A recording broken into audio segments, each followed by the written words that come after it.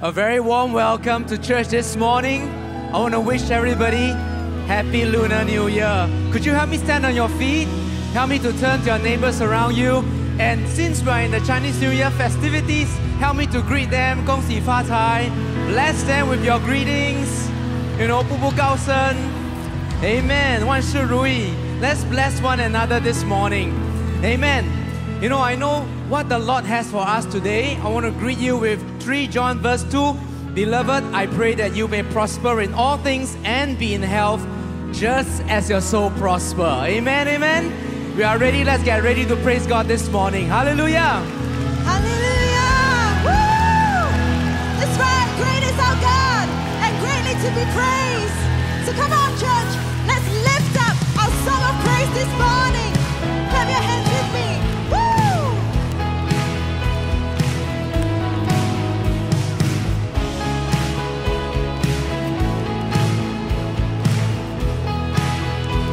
Let's sing together. When the hard times come and I feel alone and my world comes crashing down, I'm not left behind. You are by my side. What could separate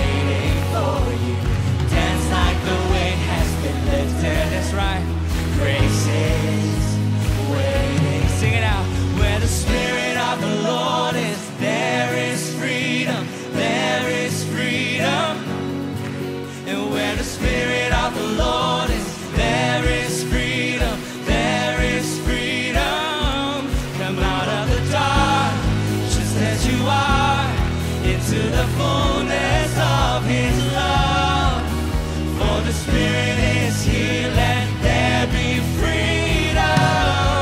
Let there be freedom. Give Jesus a big shout this morning. Come on, church. Hallelujah.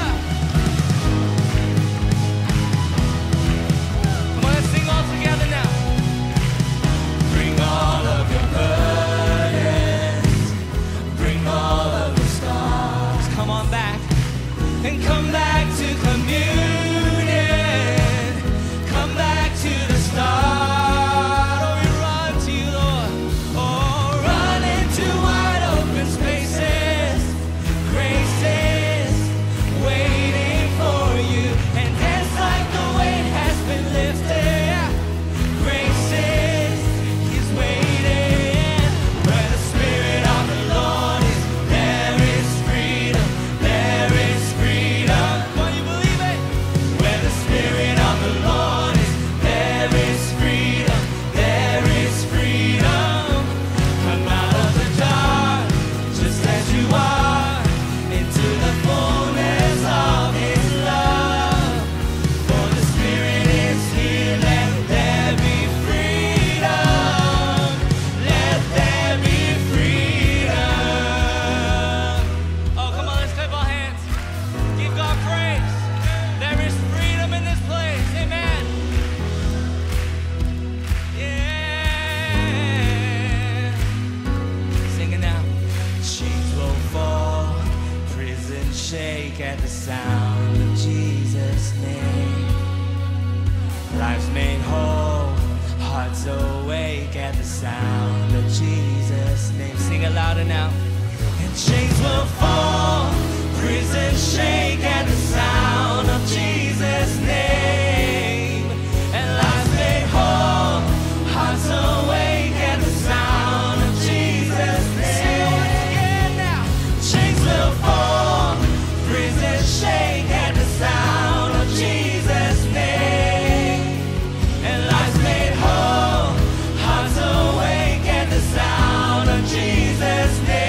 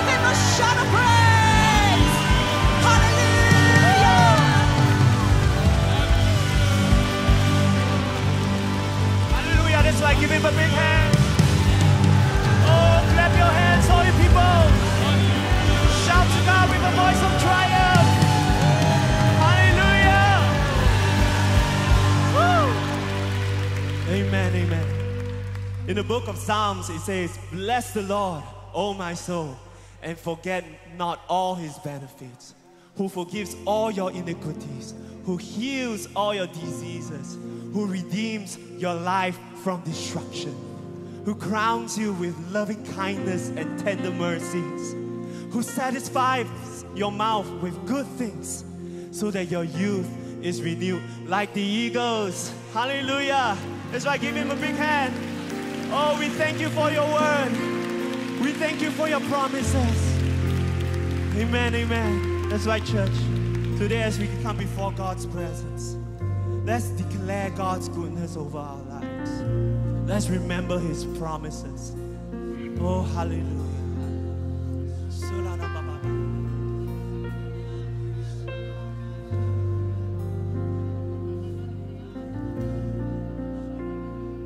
I remember how it feels when your spirit sets me free. Closer now than the very air I breathe. I know I belong to you.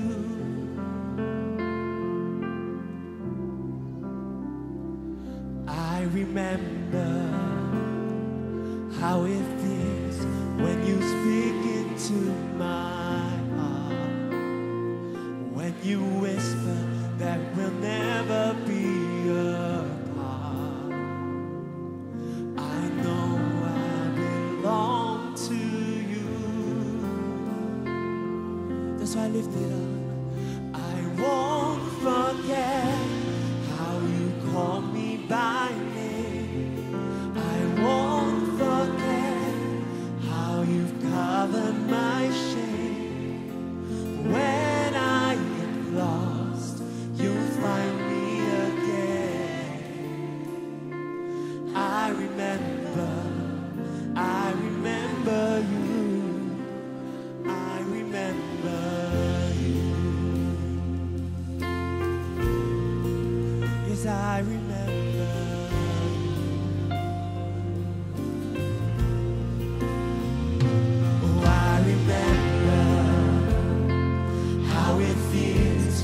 Your spirit sets me free. Closer now than the very air I breathe. I know I belong to you. I remember how it feels when you speak into my heart. When you whisper that we'll never be apart.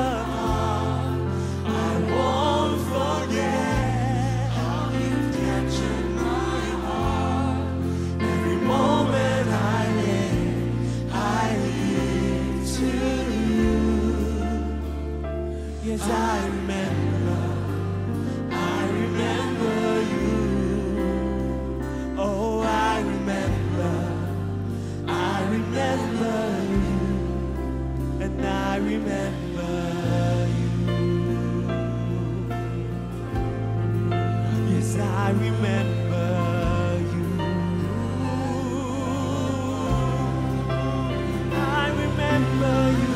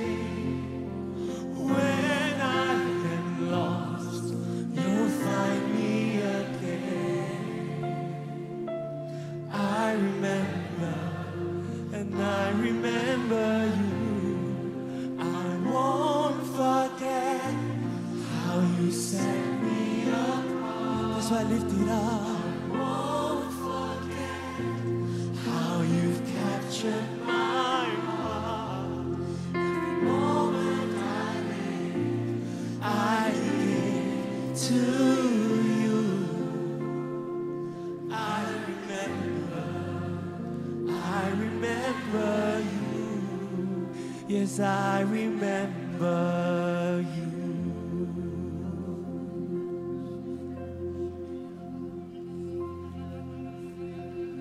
Oh, God is so good. God is so good. God is so good. He's so good to me. Oh, God is so good. He's so good. God is so good. Oh, God is so good. He's so good to me. Let you rise up to heaven. God is so good. God is so good. God is sweet and sound. Oh, God is so good. God is so good. He's so good to me. That's why just the church you sing. Oh, God is so good.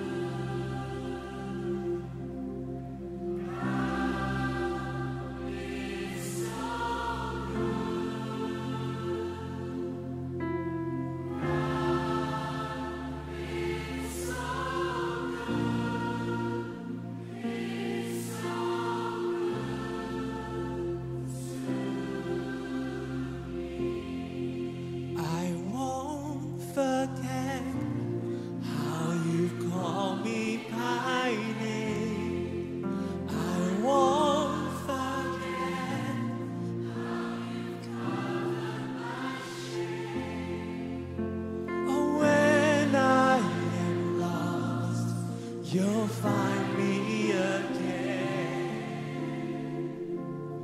I remember you. I won't forget how you set me apart. I won't forget how you've captured my heart. Every moment I live, I give to you. I remember you. I remember. Hallelujah. Church, if there's the cry of your heart this morning, won't you give the Lord a big hand clap?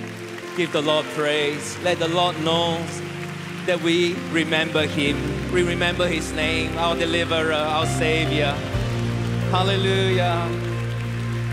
You know what? This morning as we're worshiping the Lord, I remember the scripture in Jonah chapter 2 verse 7. While Jonah was in the belly of the fish, he said, when my soul was fainting within me, I remembered the Lord, and my prayer came to you into your holy temple.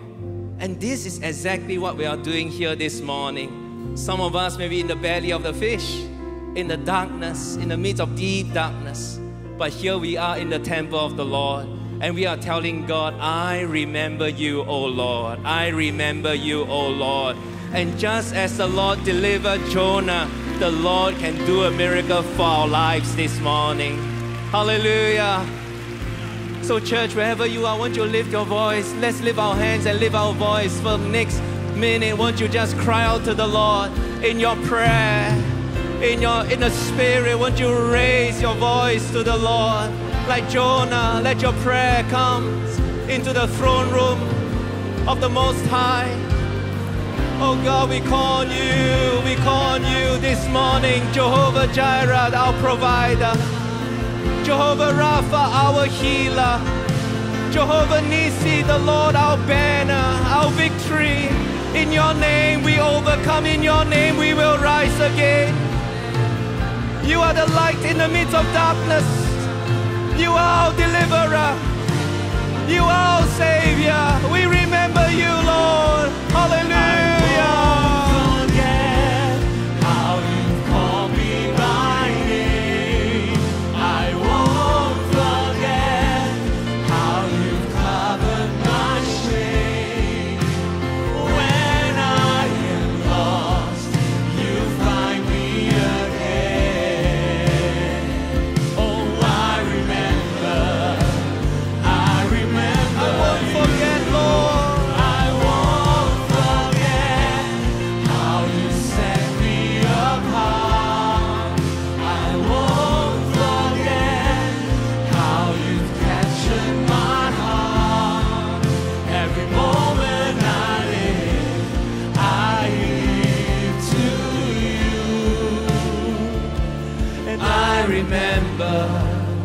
I remember you. I remember you.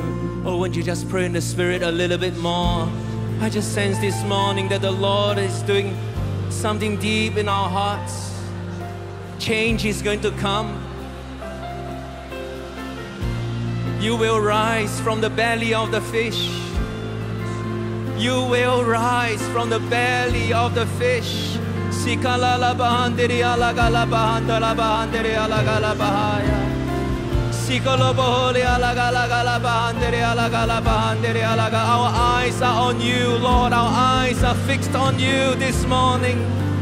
Sikala bahandala balabala bakala basikiri alagala bahandiri alagala bahaya.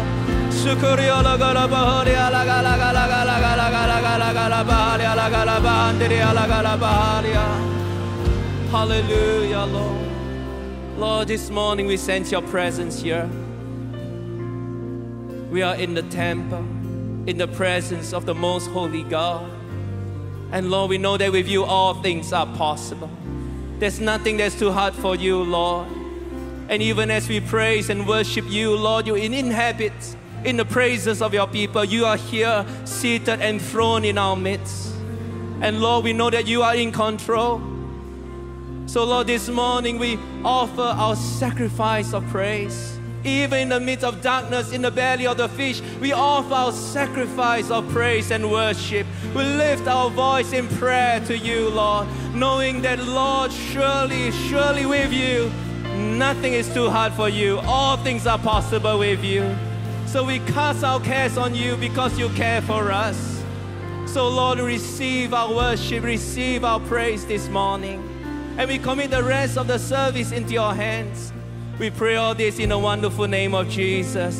And all God's people say, amen, amen. City Harvest, won't you give the Lord a big clap of praise? Won't you shout to God with a voice of triumph? Hallelujah! Hallelujah! Wow, the Lord is with us, amen. Welcome to our 10 a.m. service. Before you're seated, won't you turn around to a few people and tell them that the Lord is with you this morning. Amen. Amen. Well, welcome, welcome. Now at City Harvest, we love to welcome our new friends, and I know that there are many new friends, first time, or maybe you're here for the first time or second time, or maybe during this Chinese New Year, family members invited you here. You are our honored guests, and we really want to welcome you. So after the service, don't be in a hurry to leave. You can proceed to our hall next door at Hall 605. We have a VIP lounge, and there you can enjoy a free complimentary cup of coffee. It is our welcome to you, our gesture of welcome. So please stay around, fellowship with us. Our friendly greeters will be there to connect with you. So once again, City Harvest, won't you give all our new friends a big, big, big hand clap. Let's welcome all our friends here in this place. Welcome. Amen. Let's prepare our hearts to collect God's tithes and offering. Praise the Lord. Thank you so much, Pastor Bob. And I want to wish everyone over here a very good Kong Hee Fa Cai. Hallelujah, right? Turn to your neighbor and tell them Happy Chinese New Year. Well, right now we want to prepare our hearts to give our best offering and our best tithe to the Lord. And how many of you are so glad that you are back here in church after 1 week of holidays? Amen, right? It's awesome. So right now, let's give our best offering to Jesus. Now, I'm still in the subject of Jesus feeding the 5,000 people and how the disciples went home with 12 basketfuls of leftover. But if you think about it, how many of you know that God never blessed us with His leftover blessing? The food that they brought back is a result of a little sacrifice that the boy gave to Jesus, and out of the little, God turned it into much, into abundance. Therefore, they are not just leftover food. They are actually overflowing food. The disciples went home with overflowing abundance. And church, as you begin to look at this story again, Jesus feeding the 5,000, very often our focus is mainly towards the boy, how he sacrificed his lunchbox to Jesus.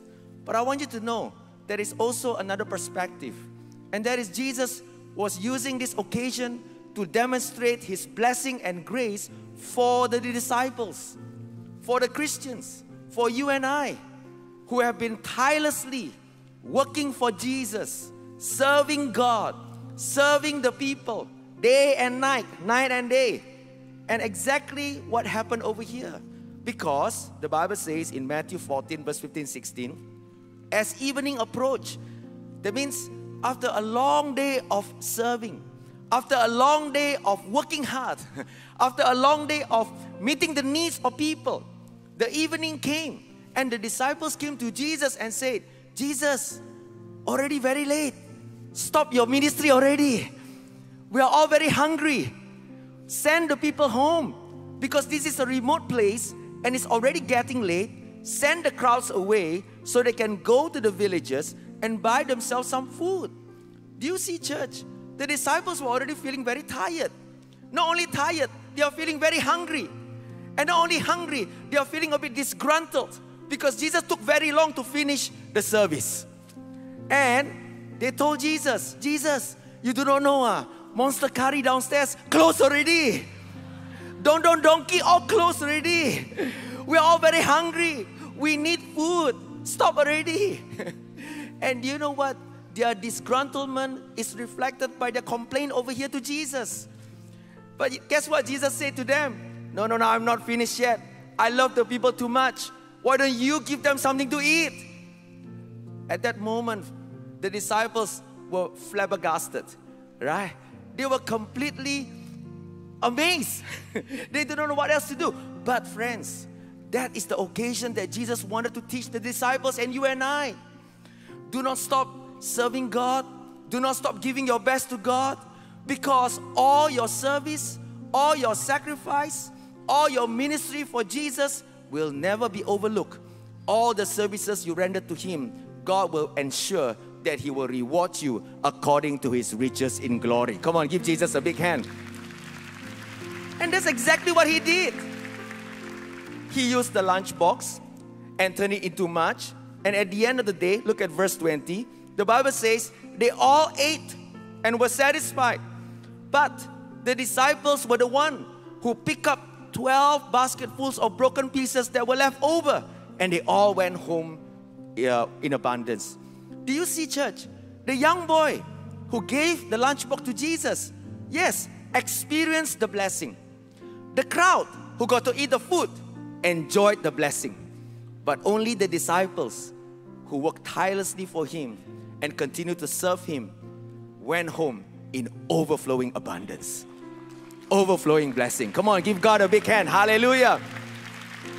Only the disciples went home with a 12 basketful. Each one had one basketful to bring home and to become a blessing to their family members as well. City Harvest Church, what you give today, God will ensure for the next 12 months, the blessing of God will be more than enough for you. Who can say amen? Hallelujah. Amen, right? So today, right, after a good Chinese New Year, let's give our best to Jesus, right? Let's continue to be faithful in our tithe and in our offering. So right now, let's prepare our hearts to give our best. And if you are ready to give, there is a QR code that you can use to scan using your bank application. Or you can also use the CAC application and give by clicking on the give icon, the give button over there. Or if you want to give via cash, right, there is an offering envelope in front of you at your seats. Or if you need one, just lift up your hands. The ushers will help you and serve you. Okay? Praise God. Hallelujah. But more importantly, let's give God with a big, wide smile and full of faith. Hallelujah. And if you're ready, let's pray. Father, we want to thank you, God, once again that we can be back here in the house of God to give our best offering to you. Because it is more blessed to give than to receive. And Father, just like how, Lord, you have demonstrated here in the life of the disciples, that those who serve tirelessly, those who have given faithfully, those who have been faithful and continue to trust in you will never be put to shame, because they will experience the blessing of God according to your riches in glory. And that's what I pray, Lord, that every single one here in City Harvest will experience that blessing. In Jesus' mighty name, and all the people say, amen. Hallelujah. God loves a cheerful giver. Ushers, you may pass the offering bucket along the aisles, and you can put the offering envelope inside. Praise God. Hallelujah. God loves a cheerful giver. Thank you so much, City Harvest Church. And right now we want to hear the announcement. Thank you. Amen.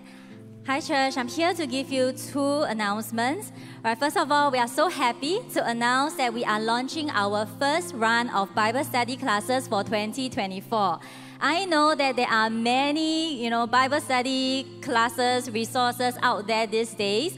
But personally, for me, I love our own Bible study classes. I remember when I first joined the Bible study class, not only do I learn more about God and His Word, I also hear a lot of stories of how our pastors and the teachers, apply the Word into their own lives. And I hear about how their lives are transformed. So I love our own Bible studies. So if you have never ever joined a Bible study class in City Harvest Church, I really want to encourage you to join. But please note that this time round, some of our modules are going to be on-site and others will be online. So when you sign up for it, please make sure that you take note of that. So our Bible study will commence on 13th of March, and it will take place over 6 weeks on Wednesdays at 8 p.m. So this registration will end on the 10th of March. So how many of you had attended our early morning prayer meeting and our late night prayer meeting? Can you just wave your hands at me? Woo! Right. So I'm sure we all enjoyed it. And so yes, we are going to continue to pray. So please come and join us at our prayer space. That's going to happen on the 2nd and the 3rd of March on Saturdays 3 to 4 and Sunday 1 to 2 p.m. We are going to continue to pray for the salvation of our family members who are not saved, as well as healing for our body, soul, and spirit. So we want to continue to believe together with you. So that's all the announcement for today. Right now, let's welcome Pastor Kong back on stage.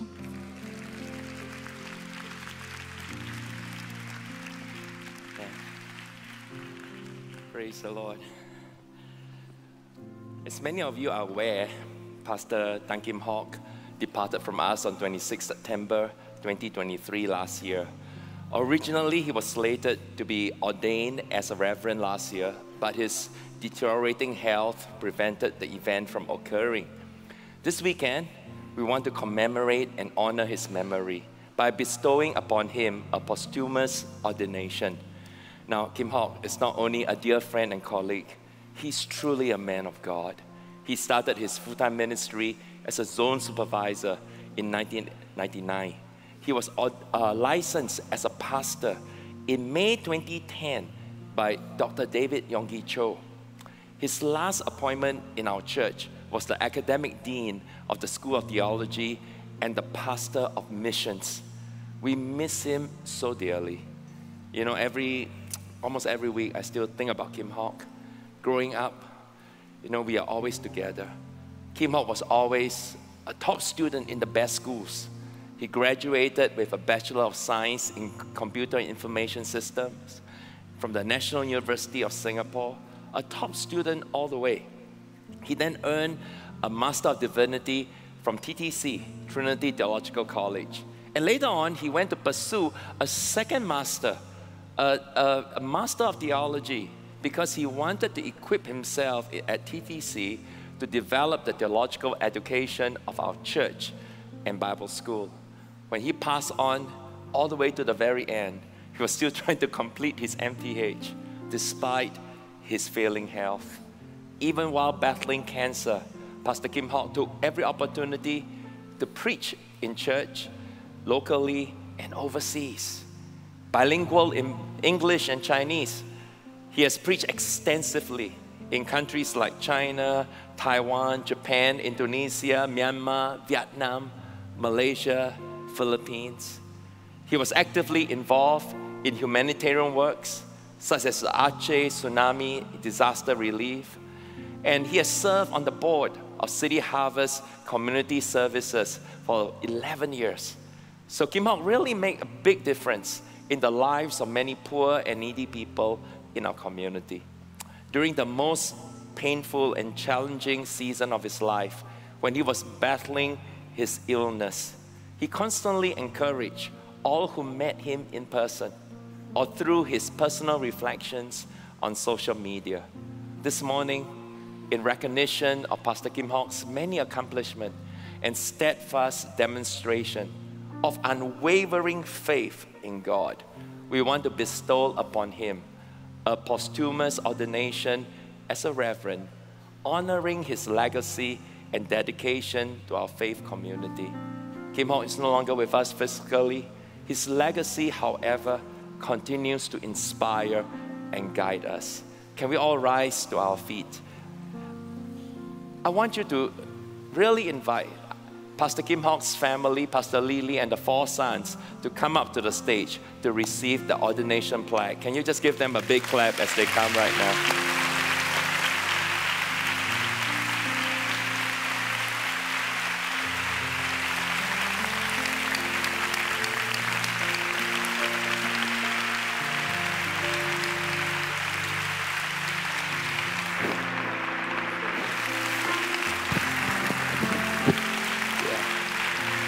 Come guys. 4 sons. Yeah, give them a big hand. Hallelujah.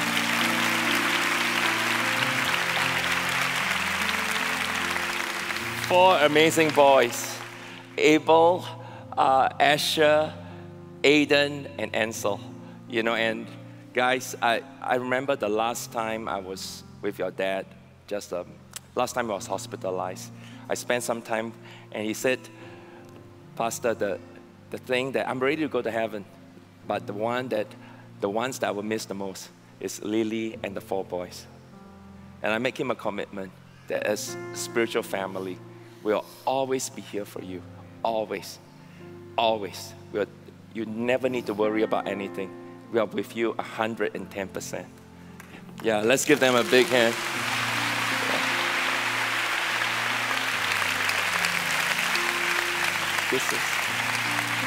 I want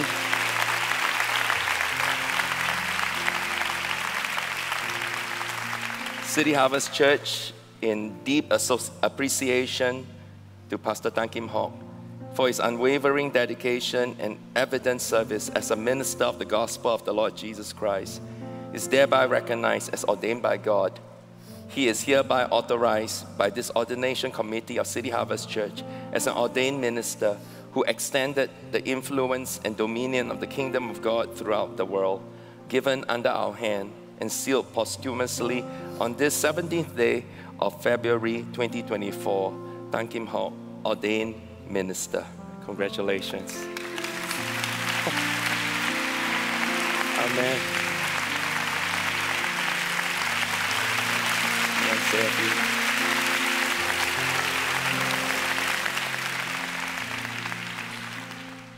First of all, thank you, Pastor and Son, for your love and kindness towards our family, and of course to the rest of the pastors who journey with us through the difficult time. And we also want to thank the church for your love and your support and being there for us. Thank you so much. Praise God. I'm going to ask Pastor JX, can we all just stretch our hands? Why don't we just pray for the family right now? Pray for Pastor Lily and for the 4 boys. Let's just open our mouth, pray in tongues right now, shall we? Hallelujah.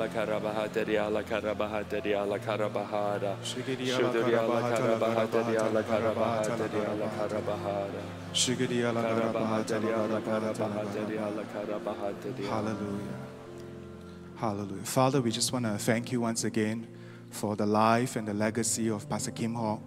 God, today we honor him. God, we miss him as a dear brother, a dear colleague. Lord, once again, oh God, we thank you, God, for your goodness in his life. Lord, you say in your word that you will never forget the labor of love, oh God. God, that Pastor Kim Hock has done, oh God, all his life serving you, oh God, giving his very best. Lord, today we want to bless the family. We want to pray for Pastor Lily. We want to pray for all the 4 boys. We pray, oh Lord, for Abel, for Asher, for Aiden and Ansel. Father, we just pray, let there be a special anointing that will come upon them, oh God, come upon the family. Lord, we thank you, God, that you are the one who neither sleeps nor slumber. God, you will hold them and you will keep them close to you, oh God. Father, we thank you, oh God. God, we know, God, that your path, oh God, your future for them is bright, oh God. Each and every one of them, you have called them to a destiny in you, oh God. So, Father, we just pray during this time, Lord, you just protect the family. God, bring them closer, even closer to one another, closer to you, oh Lord.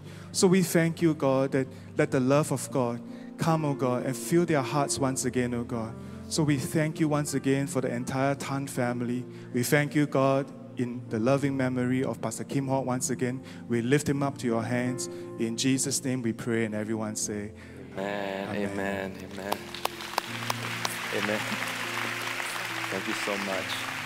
Please, let's give it up for the family. Thank you. Thank you so much. We love you. We don't know, Pastor don't know what to say, except you got to look after your mommy. She's super amazing. Kim Hock, next to Jesus, he loves no one more than Lily. So y'all look after her, okay? Okay, praise the Lord. Let's give them a big hand. Thank you so much. Thank you. Amen.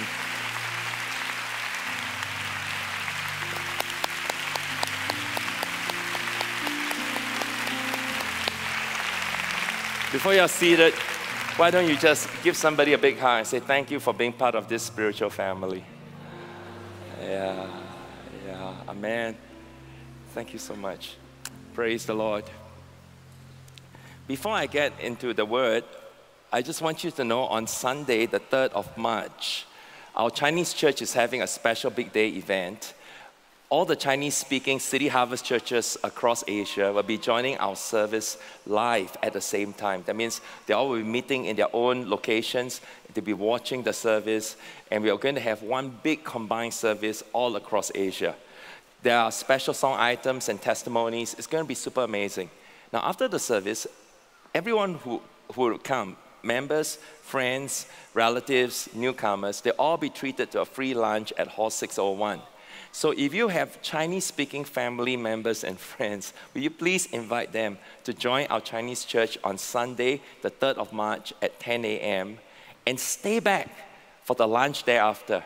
I will also be there for lunch to connect with them. So it's a chance for me to get to know your family members and pray for them as well. So will you turn to your neighbors and say, invite your Chinese-speaking members. Oh, not members. Invite your Chinese-speaking family. Will you tell them that? Yeah, Chinese-speaking family. Now, some of you are also wondering, is Sun okay after her knee operation? Now, she's doing very well. It will take 6 months for full recovery. What I forgot to tell you the last few weeks is that at the beginning of the year, she actually went to the US to do a 3-month course as part of her master's program. Some of you are wondering, how come we don't see Sun anymore? Is she still nursing the knee? Is there any complication? Knee is good, recovering. She's studying with Professor Roger Hauser and Pastor Gail at Vanguard University. She has been there for 1 month, and she'll be coming back at the beginning of April. So for the last 1 month, I've been living in darkness. No, not at all. She's doing very well. In fact, she's watching us live on streaming right now. Yeah, it's almost 7 o'clock in the night. She's watching right now, and she's praying for our church. And we'll see you, son, in about 8 more weeks. Yeah, praise the Lord. Hallelujah. Amen. Yeah. You know, why don't we just open our hearts in prayer? Father, we just pray even right now that Holy Spirit, you speak to us. Lord, you're doing amazing things in City Harvest Church. We can sense it in every department, in every ministry. Our church is growing. And Lord, in the missions, more and more people are joining City Harvest churches. So Lord, we just pray. Give us a Rhema word today that will take us to the next level. In Jesus' name, and everyone say, amen. Tell your neighbors and say you're going to enjoy the word. Yeah. You know, we live in a world of excuses. There's this husband who hasn't been to gym in over a year. One day the wife asked him, why don't you join me at the gym? The man said, honey, no. I need to lose a few kilos first before I go back to the gym. Sounds like me, right? One day a teacher asked a student, why haven't you submit your homework? The student said, my dog ate it up. The teacher said, what? Why on earth do you let your dog eat your homework? Students say, well, my dog really loves to eat cake. The teacher said, how does that even relate? Students say, well, teacher, yesterday you said that the homework is a piece of cake. Okay, I tried. Yeah. Okay. When it comes to following Jesus, what are your excuses for not doing it? That's the main thing. What are your excuses for not obeying God and doing His will? For not giving your life fully to Him? And for not making a difference for His kingdom? Well, I'm too busy. I don't have time. It's too early. It's too late. I'm too tired. I'm not good enough. It's too difficult. I don't know how. I'm too old. I'm too young. It's not my fault. Nobody helps me. I have tried everything. People just don't understand me. Excuses that we give. Don't be so serious. Turn to your neighbor and say, he's not talking about you. He's not talking about you. Yeah. In the Bible, if ever there is anyone who had an excuse for for not doing anything is this man by the name of Ehud. Ehud was the most unlikely hero. Now, you can read all about him in Judges chapter 3. In fact, why don't we go to Judges chapter 3 and let's read together verse 12. Judges 3 and verse 12, starting now. Again, the Israelites did evil in the eyes of the Lord. And because they did this evil, the Lord gave Eglon, king of Moab, power over Israel. Now, notice the word I put on the screen in bold. Again. Again. So this happened before. This was a recurring problem among the Israelites. Every time God blessed them, they would become complacent and soon forget the Lord and live disobedient lives.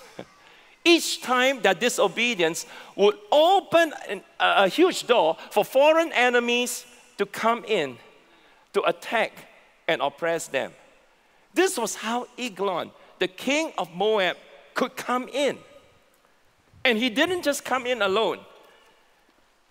Just look at verse 13. Getting the Ammonites and the Amalekites to join him, Eglon came and attacked Israel, and they took possession of the city of palms. Now, this was Jericho. Jericho used to be called the city of palms. Verse 14. The Israelites were subject to Eglon, king of Moab, for 18 years. 18 long years. Oppressed, suffering. I have learned over the years that if I obey God in my work, I will be blessed in my work. If I obey God in my marriage and my relationships, I will be blessed in my marriage and my relationship. If I obey God in my finances, I will be blessed in my finances because you reap what you sow. When the Israelites disobeyed God, he responded by removing his hand of blessing and protection. Now, usually, when we live in disobedience, we blame other people. We blame God, just like Adam. God, the woman that you gave me, it's everyone's fault. And we seldom make the connection. It's really me. You know, there's this guy who went to the doctors. I went to one doctor and said, doctor, I don't know why. You know, this part is so painful. When I press here, it's painful. When I press my leg, it's painful. When I press this side, it's painful. The doctor checked him, say, sir, you're totally fine. Every part of your body is well. The problem is your finger. It's broken. Now, this Eglon was a very wicked king. He put extremely heavy tax burden on the Israelites, such that the people were really suffering. Now, we don't know much about King Eglon, except he was a very fat man. Now, let me tell you, the body is not into body shaming. It is trying to highlight what a tyrant he was. Eglon was severely overweight because of his extreme greed. He loved the life of wealth and luxury. He was extravagant. He was living a life of extreme excesses. He gorged himself with so much food while many Israelites were starving and dying. Let us all read verse 15 together, shall we? Let's all read together. Verse 15, again, the Israelites cry out to the Lord, and he gave them a deliverer, Ehud, a left-handed man, the son of Gera, the Benjamite. The Israelites sent him with tribute to Eglon, king of Moab. Again. You see that word? Again. God is never a vindictive God. Doesn't matter how many times you fail. If you cry out to him, you realize he never changes. God is love. He's always merciful. He's slow to anger, abounding in loving kindness. The Israelites needed a deliverer. So God gave them a most unlikely hero. Ehud was disabled in his right hand. Maybe he suffered an accident. Maybe he was born crippled or deformed. As a result, he could only use his left hand. Do you know, only 10% of the world's population is left-handed.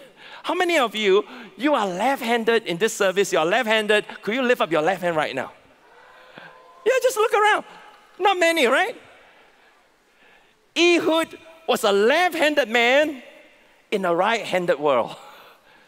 Do you know in ancient times, this was a severe disadvantage. They didn't make instruments or tools for left-handed people. Today, if you play the guitar and you're left-handed, you have left-handed guitars. You have left-handed instruments, but not at that time. Ehud was looked upon as broken, badly flawed, but God chose him, and he wanted to use him, just like God wants to use you. Turn to your neighbors on your left and right and say, God wants to use you. Yeah.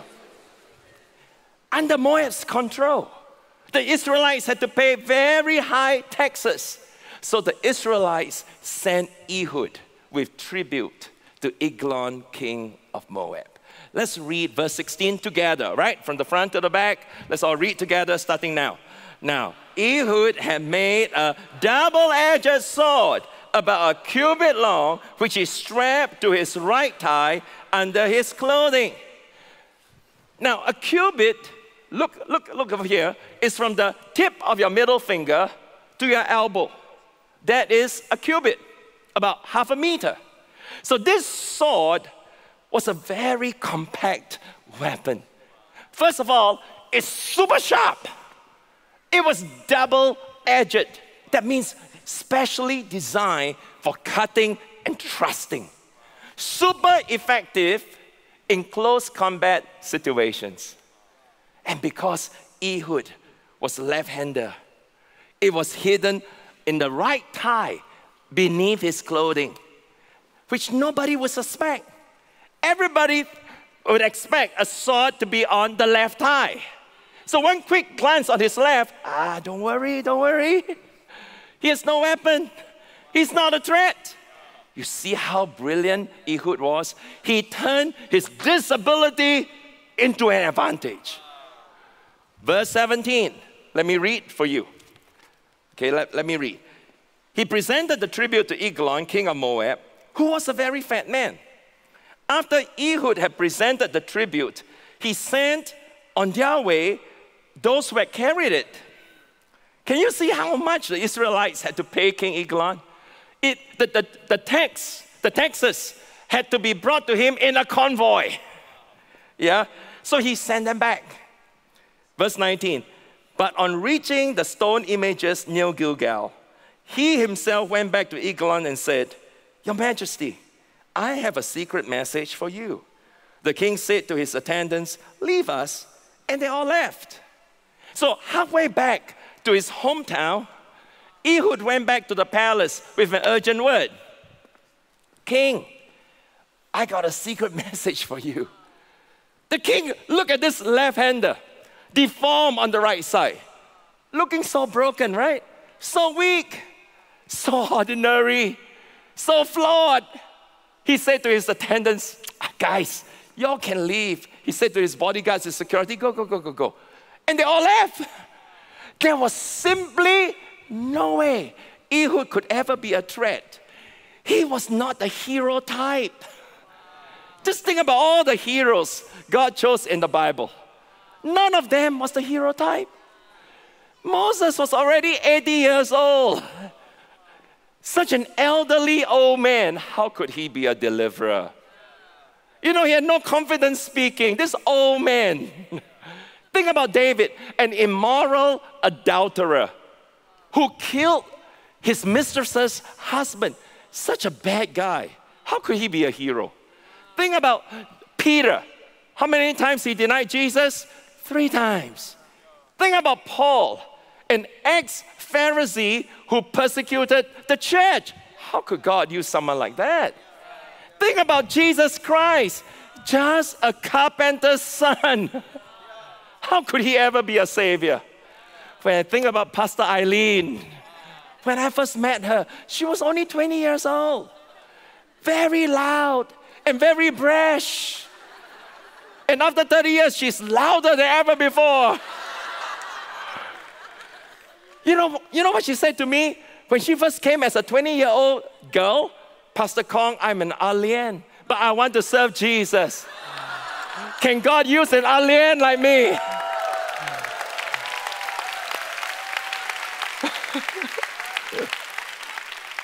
Look at her today. She's now working on her second master's degree, and she's the most anointed alien in the whole world. The whole world. Come on, give Pastor Eileen a big hand. Used by God to help thousands of poor and needy children all over Asia.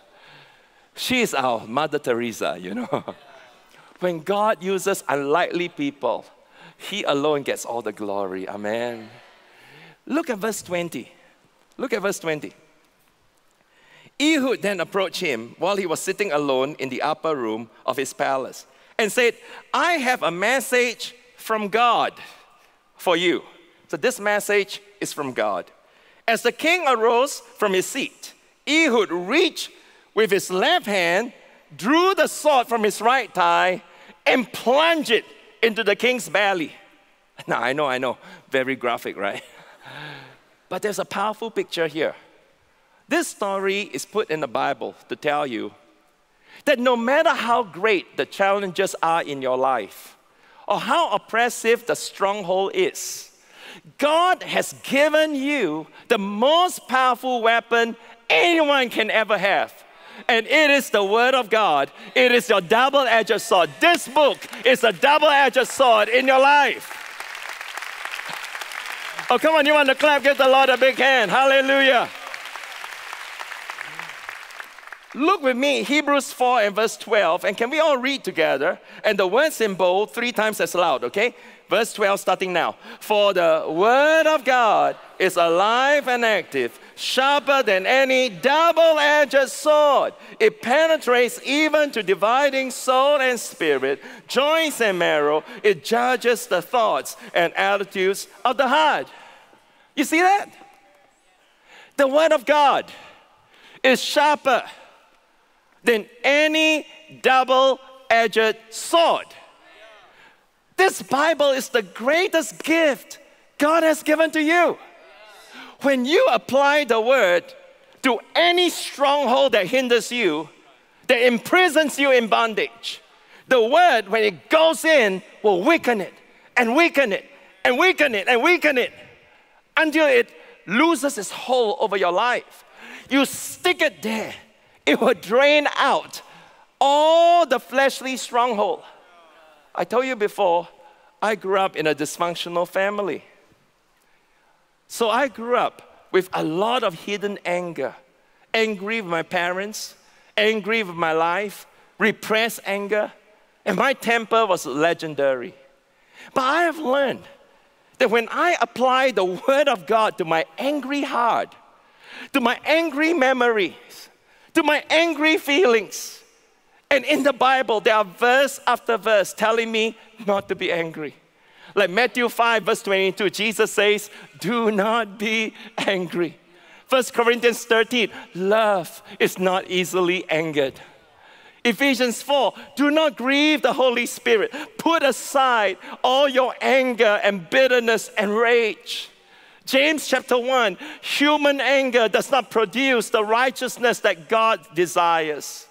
Matthew 11:29, Jesus says, learn from me.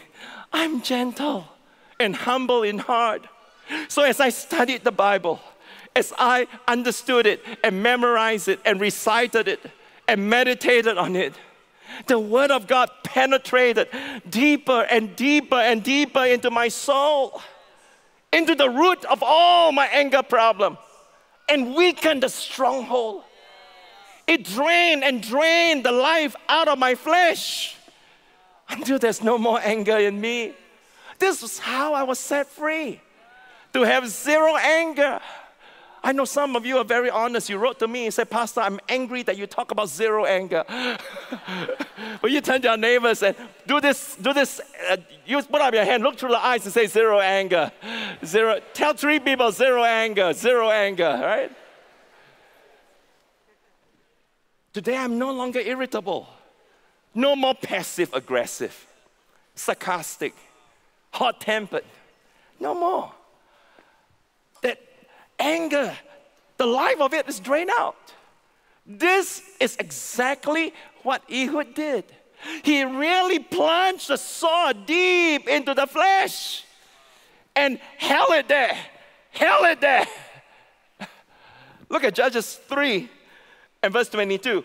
Even the handle sank in after the blade. That's how deep it went. And his bowels discharged. Ehud did not pull the sword out. He kept it there. And the fat closed in over it. So graphic. All the lard and the fats swallow up the sword.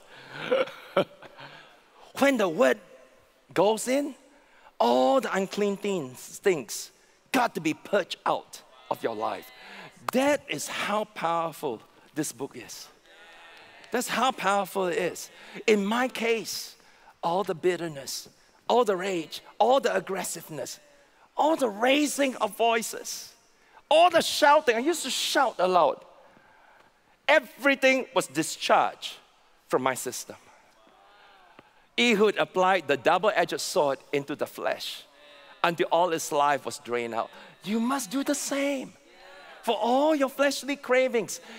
What could it be? Plunge a sword into your pride. Plunge a sword into your lust. You're struggling in pornography. Plunge it there. Plunge into your greed. Plunge into your envy, your gluttony, your sloth, all your selfish and immoral cravings. Psalms 119 verse 11 says, I have hidden your word in my heart, in my soul.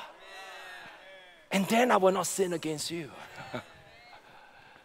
Jesus says, if you love me, keep my commandments inside. Where? Deep in your heart, deep in your soul. If you do that, I will manifest and reveal myself to you. How many of you want to see Jesus more and more? Then you got to live out John 14 verse 21. Keep the word inside and Jesus will show up. Jesus says, if you remain in me, how? Let my words remain in you. He's the living word. This book is the written word. When you keep the word inside, the living word comes in. Then you ask whatever you desire. It will be done. John 15 verse 7. This is the key to answered prayers. The Bible is the greatest gift in this lifetime for you. And the more you grow in the Word, the bigger you become on your inner man, your inside. The more on fire you are for God. So you don't be too busy for the Word. You don't be too lazy, too tired to read the Word. The Apostle Peter says, this must be your goal. You must keep on growing in your knowledge of the Lord Jesus Christ and the spiritual things of God. And the way you grow, through the Word. And the more you eat this Word, the hungrier you become. You know, as Pentecostals, we are naturally strong in the Holy Spirit. But because the Holy Spirit is the author of the Bible and the inspiration of the Word, like Ehud, you must become very good and skillful in handling it.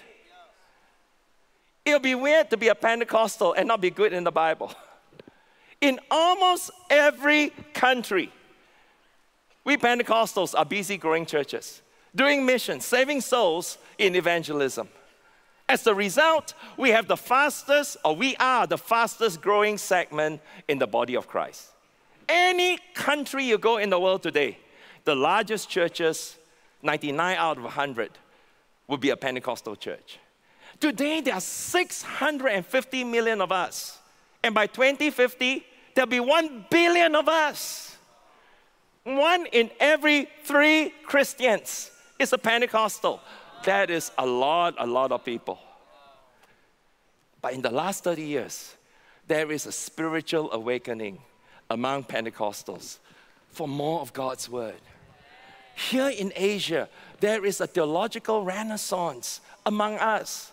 We really want to become good at handling the double-edged sword.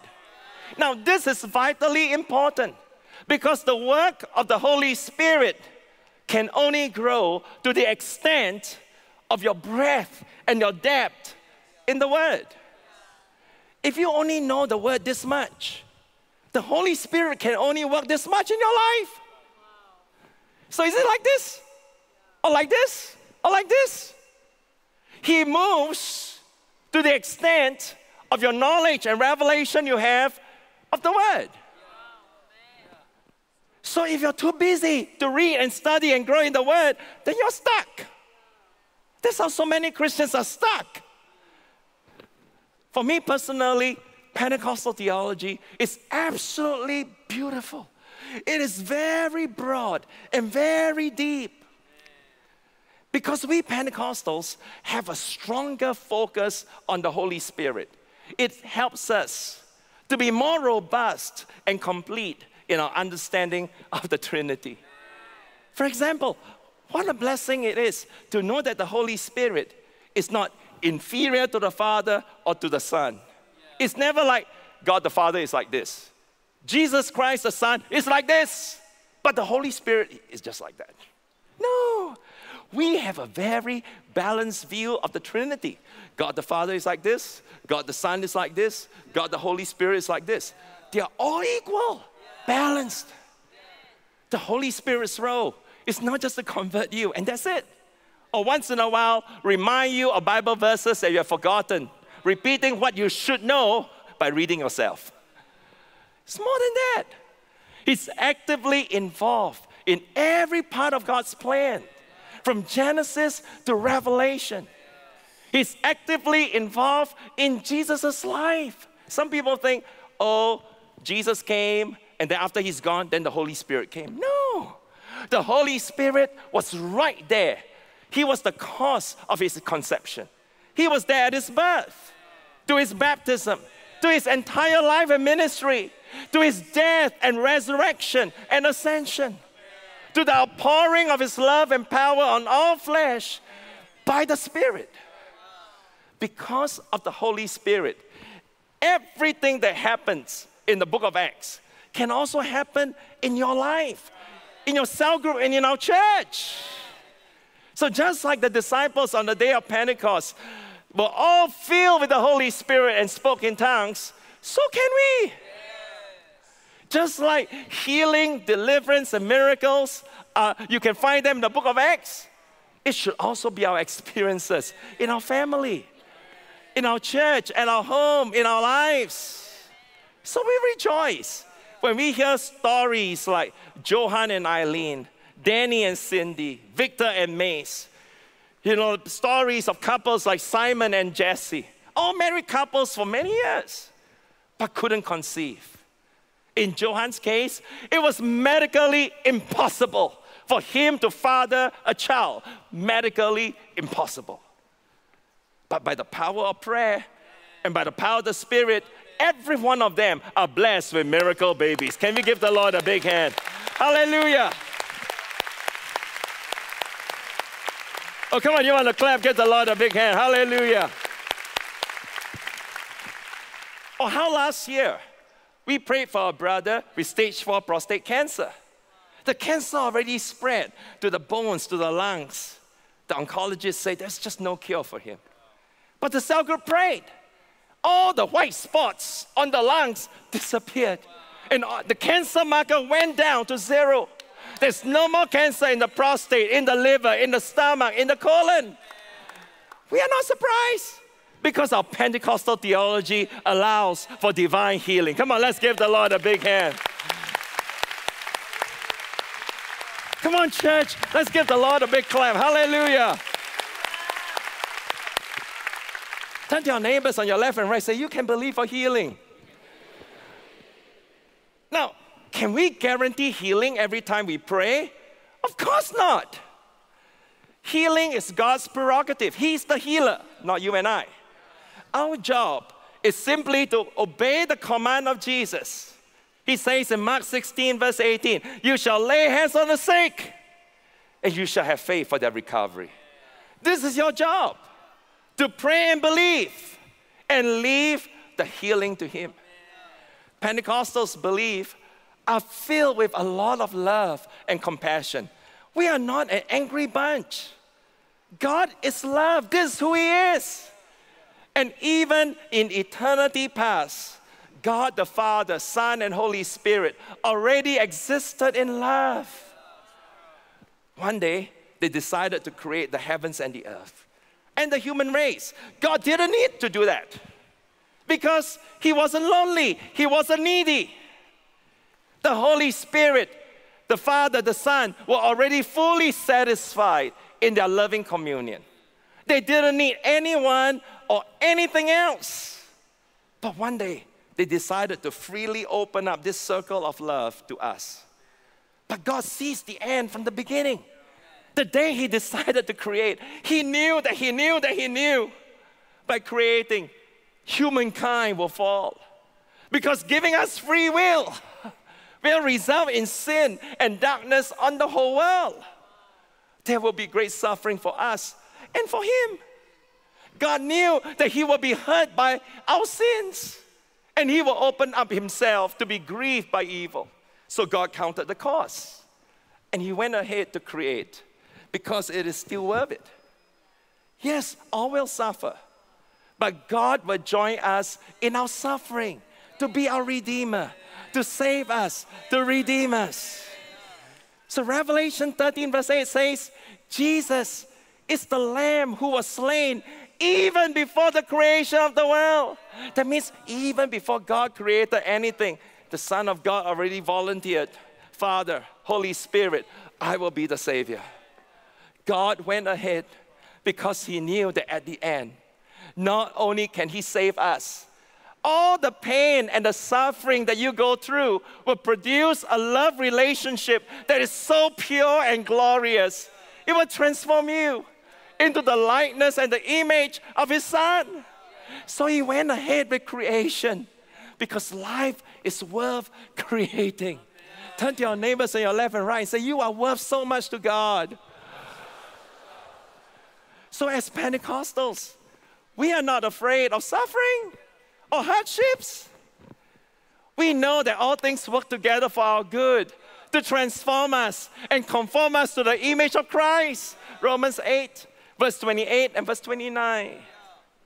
In fact, the Apostle Paul says, suffering is absolutely necessary for spiritual maturity. Now, as Pentecostals, we know that from the day of Pentecost, the Holy Spirit was poured on all flesh. Everybody say, all flesh. All flesh. Can't hear you say, all flesh. All flesh. The Holy Spirit was poured on all flesh. He has been working in His church right from the very beginning. At first, there's only one Christian church. And then in the year 1054, it split into Roman Catholic Church in the West and Orthodox Church in the East. And then in 1517, it further split into Roman Catholic Church and the Protestant Church. So now there are 3 branches, but we are all still Christians. So you must never be prideful to think only we Protestants are Christians. Roman Catholics are not Christians. They are not saved. Or Orthodox Church, well, they are not Christians. That is pride. Can you just imagine how prideful that sounds like? Turn to your neighbors and say, we mustn't be proud. Yeah. The Holy Spirit is the Spirit of love. And He loved His church. So He's at work in all 3 branches. Now, the birth of the Pentecostal church at Azusa Street in 1906 is not another split, but it's a seeking of love and unity by the Holy Spirit to join everybody together. Our spiritual grandfather was John Wesley. Wesley was a Protestant in his love for the Bible. He really loved the Bible. But his spirituality was influenced by the Roman Catholics. And his love for the Holy Spirit by the Eastern Orthodox. See, there's so much for you to learn. You say, I never knew this. I've been Christian for 40 years and I never knew it. That is why you cannot stay like this. So much to learn. And because God is love, He desires unity in His spiritual family. And we Pentecostal, we must desire to see Jesus' prayer coming to pass. We want Jesus to answer our prayers, but we must also want to be His prayer answers. Father, Jesus prayed, Father, make us one, so that the world may know Thou hast sent the Son. Oh, Father, make us one. That's Jesus' prayer, John 17:21. If we claim to love Jesus, how can we be so critical? We don't like this group, we don't like that group. We go on social media and criticize this church and that church. How are we answering Jesus' prayer? That is why you must know the Bible better. Even if you have been a Christian for 30, 40, or 50 years. Do you know, next year I will be a Christian for almost 50 years. And I'm still hungry for the Word. So I signed up to study with Professor Frank Macchia for the next 5 years. I committed to study with him for the next 5 years. Because I want to grow. I don't want to get stuck. I want to go deeper and clearer and wiser in the Word of God. To grow even more in my knowledge of Christ and in His grace.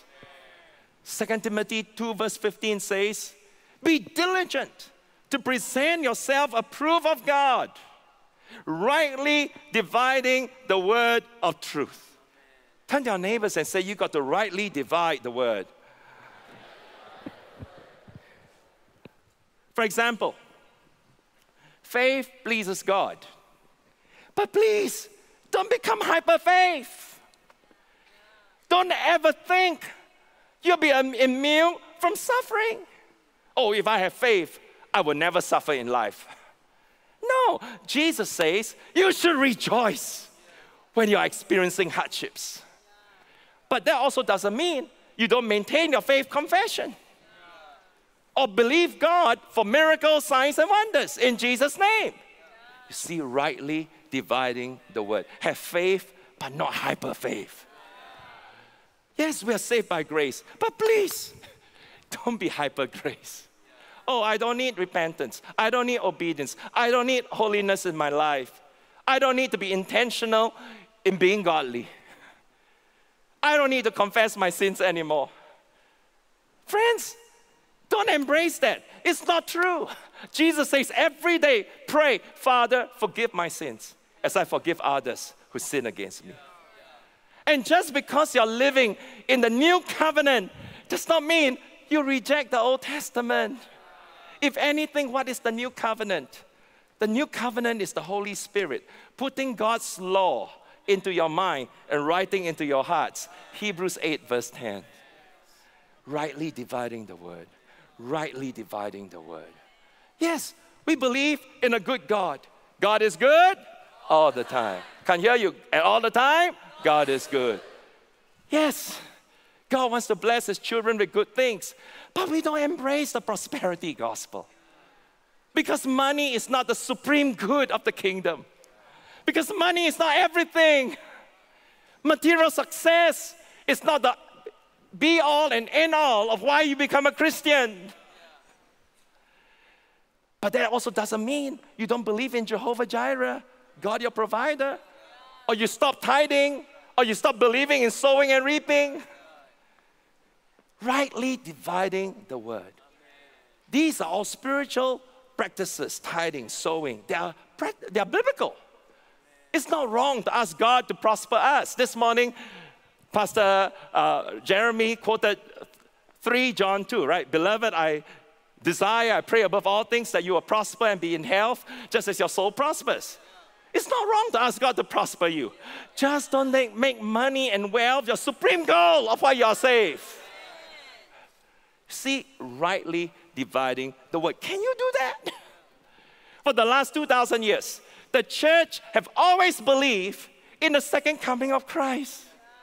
Even this morning, we are singing, one of the praise songs, I believe you're coming back again.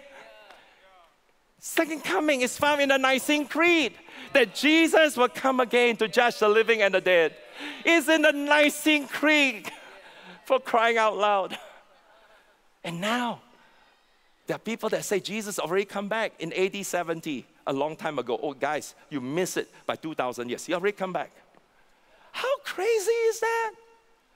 So now, since he's come back, and there are evil in the world, so it's up to us, fallen, imperfect people, to perfect the world for Christ and get rid of all the sin and the evil. How can we ever do that? But people who embrace dominion theology believe they can. Since the COVID-19 pandemic, all kinds of extreme, unbalanced teachings are in the social media. Oh, that God is an angry God who is angry with sinners every day, every hour, every minute. If you keep on listening to that, you're going to be a very angry person. Or there's no need for evangelism or altar call because there's no free will, because God alone decides who gets saved and who go to hell. Or that there's no more signs or wonders or miracles. So why are you all speaking in tongues? Our cell group should stop speaking in tongues. Craziness. So many Christians are confused and tossed to and fro by every wind of new teaching that comes out. Maybe you should stop watching YouTube just for a while. Maybe just stop for 2 weeks and read the Bible yourself. It might really help you. So many never grow in the understanding of the word. They get stuck like this.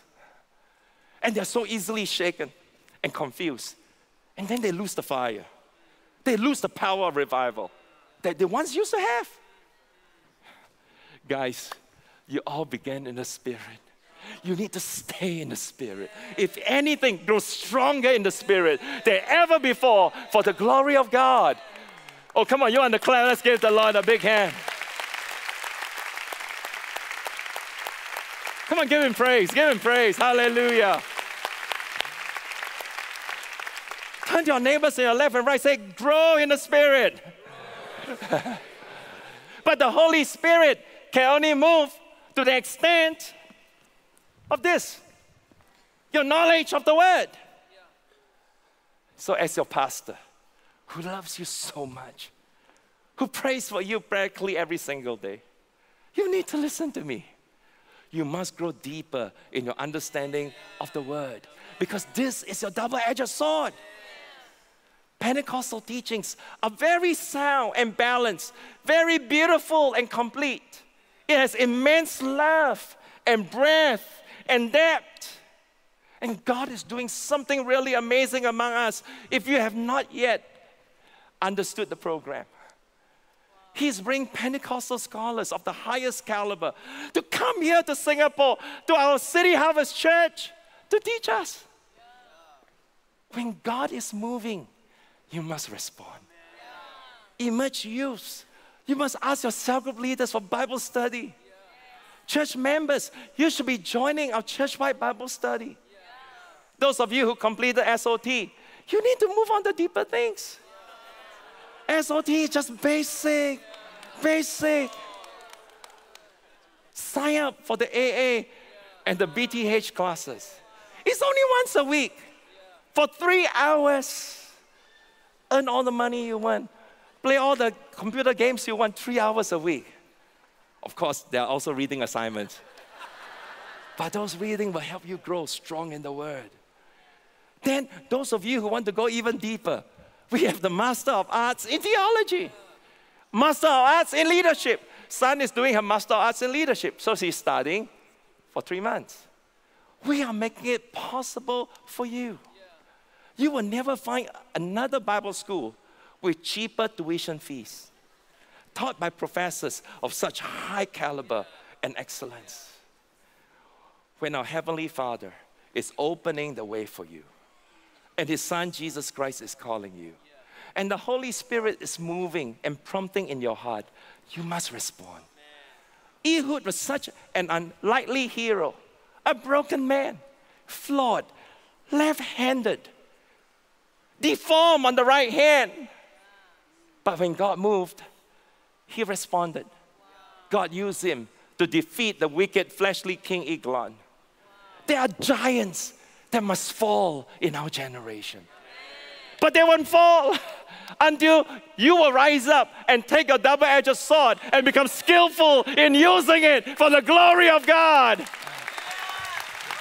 Woo! Come on, you want to clap? Let's give the Lord a big hand.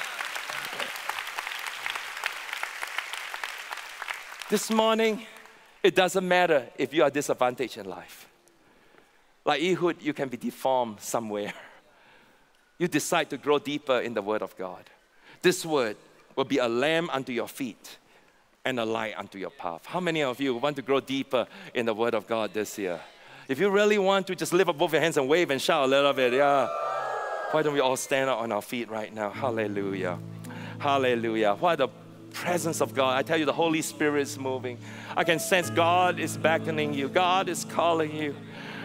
Those of you watching on internet, God is calling you. God is calling you right now. Let's just all talk in tongues for a moment. Hallelujah.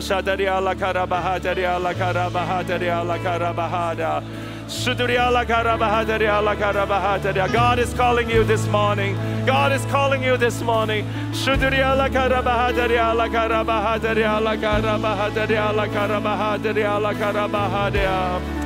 Hallelujah. Trouble may come for a moment, but you set me free.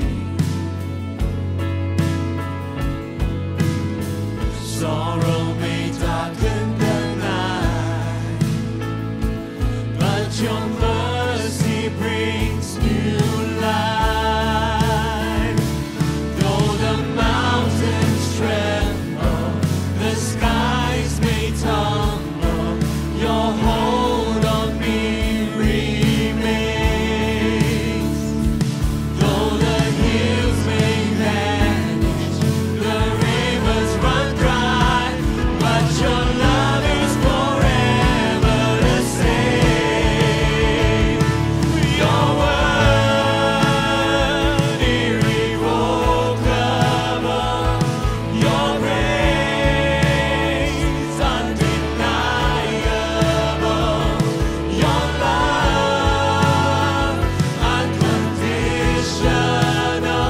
I believe, I believe. Your word irrevocable, your grace undeniable, your love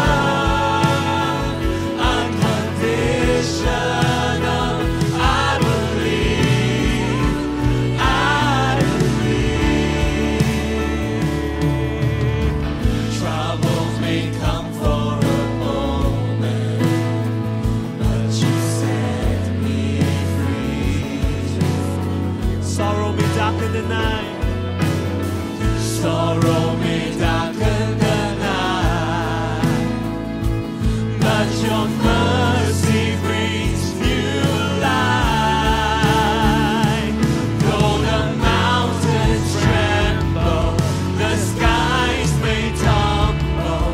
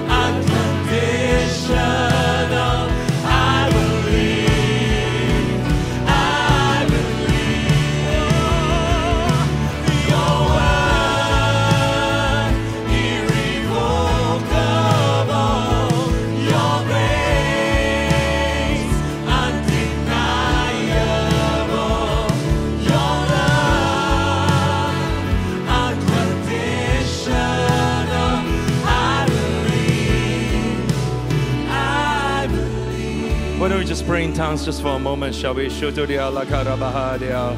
Shuduria la karabahadia la karabahadia la karabahada la karabahada. Shuduria la karabahadia la karabahadia la karabahadia la karabahada. Shuduria la karabahadia la karabahadia. Shigarabahode hede. Shigarabahode heda. Shuduria la karabahadia la karabahode hede. Oh, la karabahade. We love you.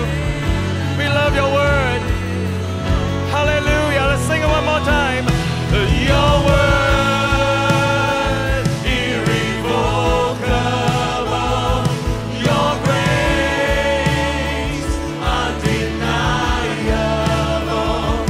Your love, unconditional. I believe.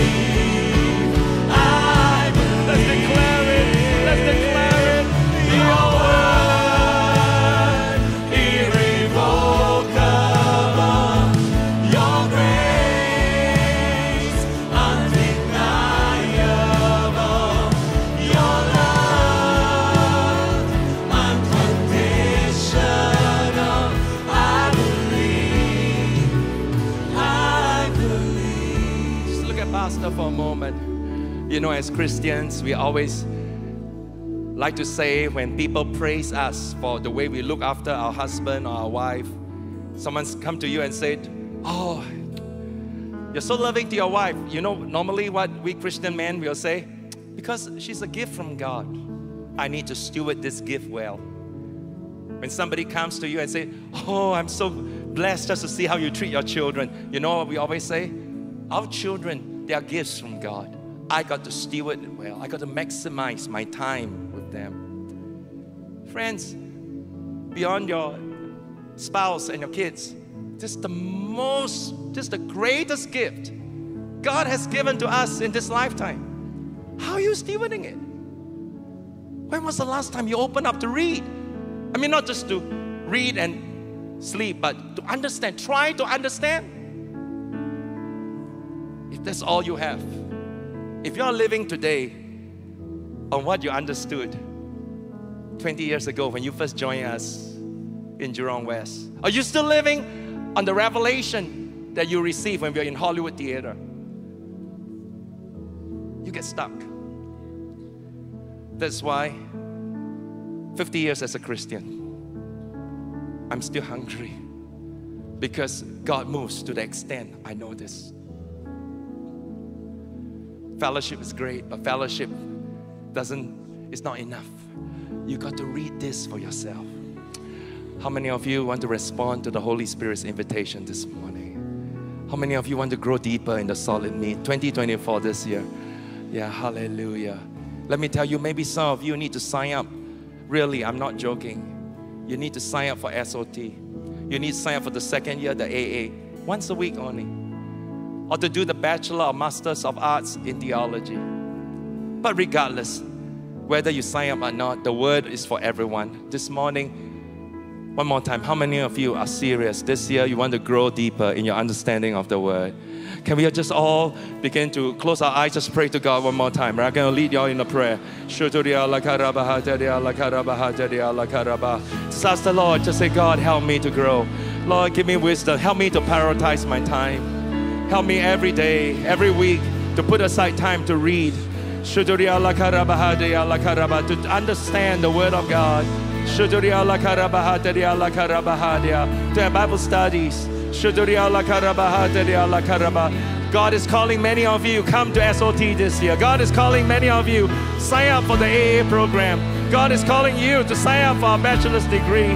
Yeah, you don't have to go full time. You can study at your own pace. It's 3 hours every week to come and study for a Masters of Arts in Theology. The Holy Spirit is calling you. You must respond. Father God is calling you. You must respond. Jesus is calling you. You must respond this morning. Sing it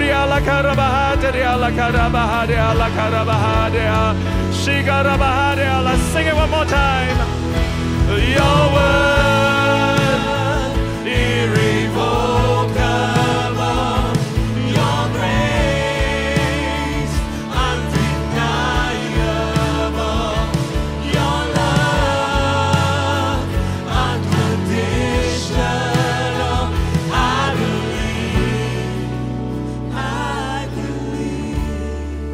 eyes and say this prayer. Just repeat this prayer with Pastor. Say, Dear Heavenly Father, Dear Heavenly Father, I can sense the Holy Spirit calling me I can sense the Holy Spirit calling to grow deeper in the Word. to grow deeper in the Word. Use me like Ehud.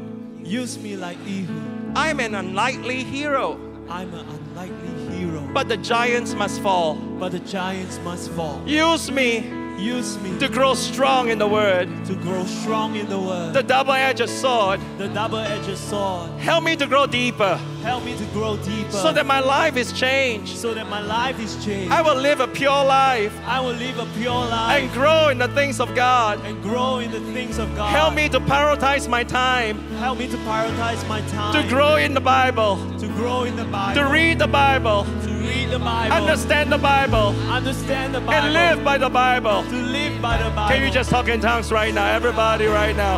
Shuduria la karabahaderia la karabahaderia la karabahaderia. Shuduria la karabahaderia la karabahaderia la karabahaderia la karabahaderia. Should help us to grow. Lord, we are responding. Lord, as your church, thousands of us here in City Harvest Church, thousands watching on internet, we are responding to the call to grow deeper in your word. Your word, irrevocable, your grace, undeniable, your love, unconditional. I believe. Can you just hold your neighbor's hands right now? The place of agreement is a place of power. Everybody, let's just pray over our neighbors right now. Say with me, everyone. Say together. In Jesus' name. In Jesus' name. In 2024. In 2024. We will grow stronger. We will grow stronger And increase in our understanding of the Bible. Help us, oh God. Help us, oh God. To be a Bible-believing church. To be a Bible-believing Will church. you pray for our neighbors on your left, on the right? Shadaria la karabahaderia la karabahaderia la karabahaderia la karabahaderia la karabahaderia. Shuduria la karabahaderia la karabahaderia. Lord, I pray for anointing, a love for your word in every cell group, in every family, in every ministry. Come, Holy Spirit. Come, Spirit of the living God. Shuduria la ka. Your word is truth. Your word is spirit. Keep praying. Keep praying. Keep praying.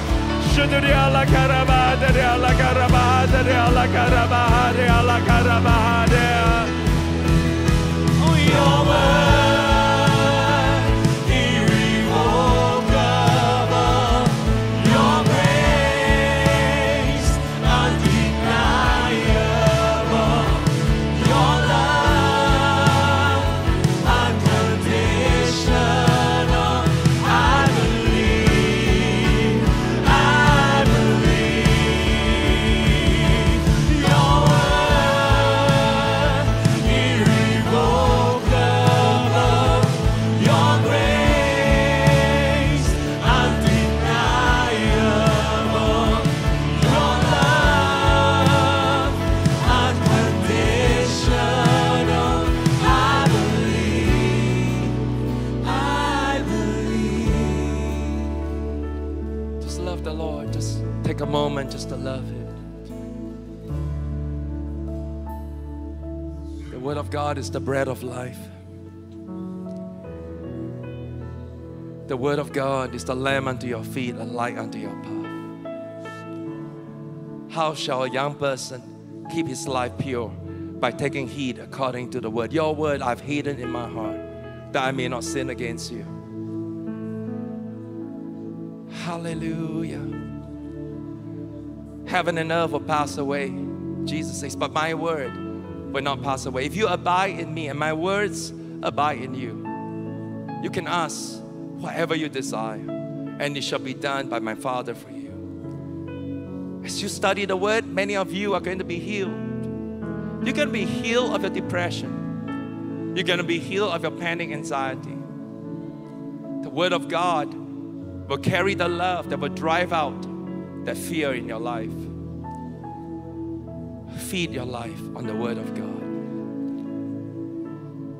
We love you, Jesus. Father, I just thank you for this service. I thank you, Lord. You're doing something truly amazing. People all around the world, they are noticing something is happening in Singapore. Something is happening in City Harvest.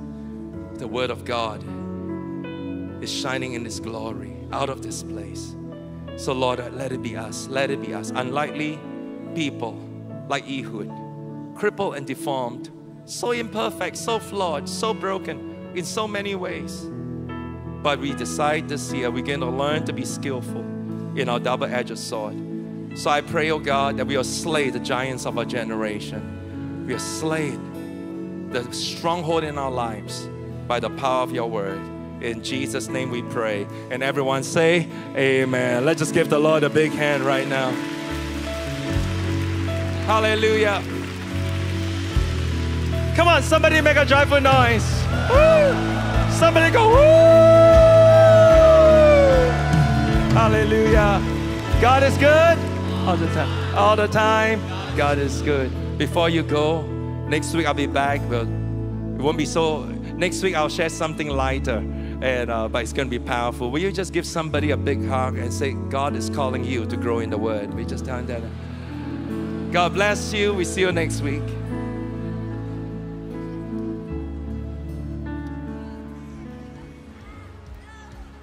That you are more